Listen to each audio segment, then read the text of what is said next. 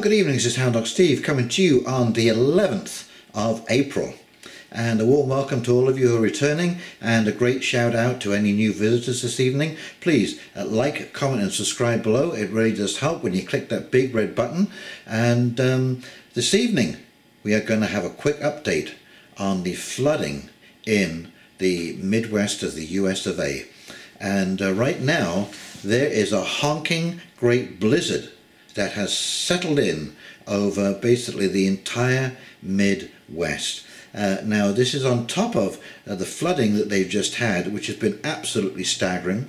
They haven't had any of the runoff yet from the highlands and the melting snow, and so there is a lot more water to come. But this storm, and I'll be showing you some pictures of the weather network, but I mean they're expecting between 1 and 3 feet of snow depending on where you are.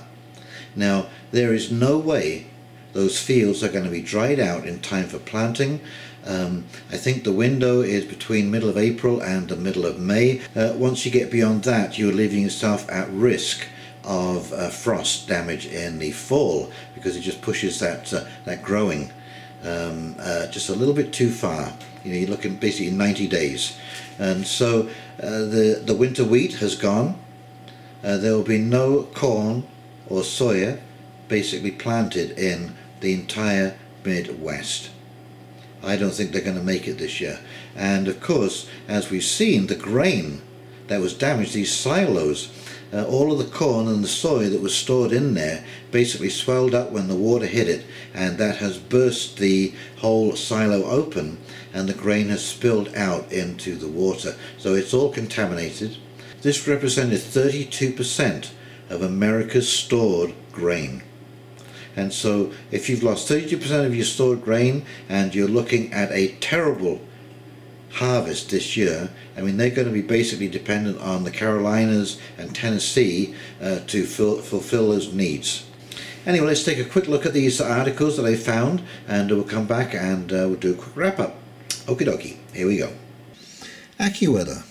I like the little warning at the top. Powerhouse blizzard wreaks havoc on travel as intense storm brings wide range of wild weather to central US. Relentless spring snowstorm continues pummeling central US. Heavy snow and high winds continue to snarl travel in the Rockies and north central United States as a major storm wallops the region through Thursday. The storm blasted parts of the west with heavy rain, heavy mountain snow, power-cutting winds and blowing dust Tuesday into Wednesday night. The early stages of the storm knocked out power to 50,000 in the Los Angeles area and kicked up dramatic dust storms in Nevada. Thunder and lightning accompanied the intense snowfall, and an icy mix in some areas on Wednesday night and Thursday morning. As the storm's reach expands across the country, a total of 200 million people in the United States will feel the impacts of this intense weather system that may be second only in strength to the bomb cyclone that hit much of the same area about a month ago. The National Weather Service said that this is a historic springtime snowstorm. Even the Northwest will eventually receive some rain, thunderstorms and wind from the storm to the end of the week. And here it is. Temperatures in the 60s, 70s and 80s from early this week were quickly replaced with temperatures in the 20s, 30s and 40s. Denver hit 78 degrees Fahrenheit on Tuesday but dropped into the teens on Wednesday night as the snow continued to fall. Gusty winds will persist in the Denver area on Thursday now that the snow has ended. In the swath of the heavy snow, disruptions to travel, including flight cancellations and road closures, will continue to mount, AccuWeather senior meteorologist Dan Pydanowski said.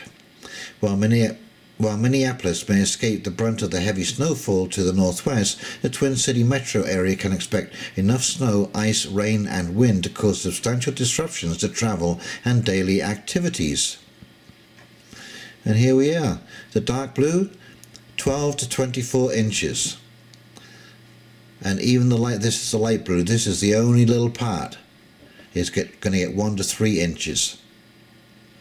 But the vast majority is going to get 6 to 12 inches of snow out of this situation. A large swath of a foot of snow or more is forecast from the northern Rockies to the upper Midwest. Within this zone, from 1 to 2 feet of snow are forecast, with an AccuWeather local storm max of 30 inches.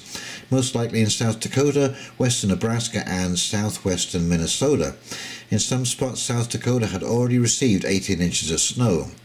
The snow will be heavy and wet in nature over portions of the plains and upper Midwest, which will make it difficult to remove from driveways and sidewalks. And these are some of the pictures from Nebraska flooding taking place just a week ago. Look at it. Someone described this as an inland sea. Look at that. As far as the eye can see is just water. Road completely submerged.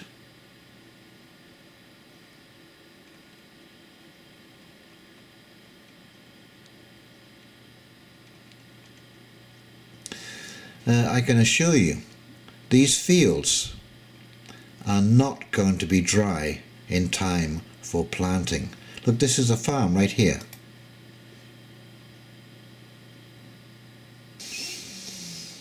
Look at that. Unbelievable.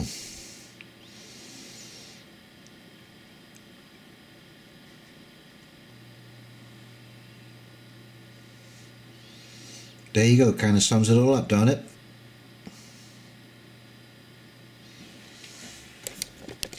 And here we are, look at that farm. Completely underwater. Here is your grain storage, right here. All of that grain now is contaminated. All contaminated. So this is what I have been predicting all along that climate change would look like on the ground for you and I. Just a roller coaster of weather running from one extreme to the other. It is absolutely clear now that the jet stream has changed its pattern. Certainly in my locality we are getting south and west winds just about constantly now, and that was a rarity at one time. 3 to 5 years ago you'd maybe get a couple of southwest winds during the course of 1 year. Now it's almost constant, and that represents a significant change, and it's always blowing. There are very, very, very few still days where there is no wind blowing at all. And so the weather has changed dramatically, and this is the worst kind of weather for farming and growing. This is why I'm glad that I put in hugelkultur raised beds. If I have a wet year, that water just runs out the bottom. It gets soaked up by the wood underneath the soil, but the surplus, it just runs out of the bottom of the raised bed. And if it's dry, then that water is saved up in the wood, and the roots just go down and pick up the moisture from the wood. It's a perfect situation. And of course I'm putting hoops over them so that I can turn them into little greenhouses if I want to, and protect them from other kinds of, frost, hail possibly, God forbid snow. But that's what we're going to be seeing. You could actually see 70-degree days in January, and you could see 5 days of frost in the middle of August. And you might never see that. That is how variable the weather is going to be, and it's disgusting how the government really hasn't planned for any of this. I was talking to a friend the other day about my red pill moment, and that was around Y2K. And during the course of doing preparations, because we thought all things electrical were basically going to fail at midnight of the year 2000, we found out that the government is prepared not even for minor issues. If there was an ice storm here right now, all they would do is round you up in buses and take you to stadiums and that kind of stuff, just like they did down in New Orleans. Because they haven't made any real contingency plans, and there'd be no food or limited food, and you would be kept completely in the dark because the government's not prepared. So you have to be prepared to deal with these changing weather systems.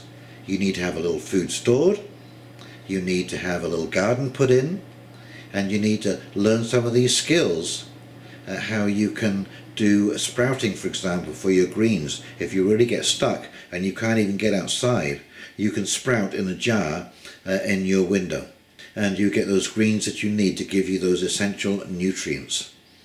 So think about what you're seeing. Don't believe these climate specialists. For goodness sake, go talk to a gardener. Go talk to a farmer. A farmer will tell you what the hell is going on, because they deal with it every single year. Same with me. I notice every little minor change in the weather because I plant on a schedule and I harvest on a schedule. And when there's a deviation to that, I notice it because I had to change my schedule. And so that rubs me the wrong way. And of course I like to keep a record year over year of what the planting season was like. So prepare yourself accordingly, my friends. Prepare yourself accordingly. It's going to get wild and wacky. If the intensification I've seen is coming, what we're seeing right now, this is just the opening volley. Okay, so if you've enjoyed this conversation, please comment, like and subscribe below. And in the meantime, this is Hound Dog Steve signing off, wishing you a great weekend coming up, and we will talk very, very shortly. You take care now. See ya. Bye.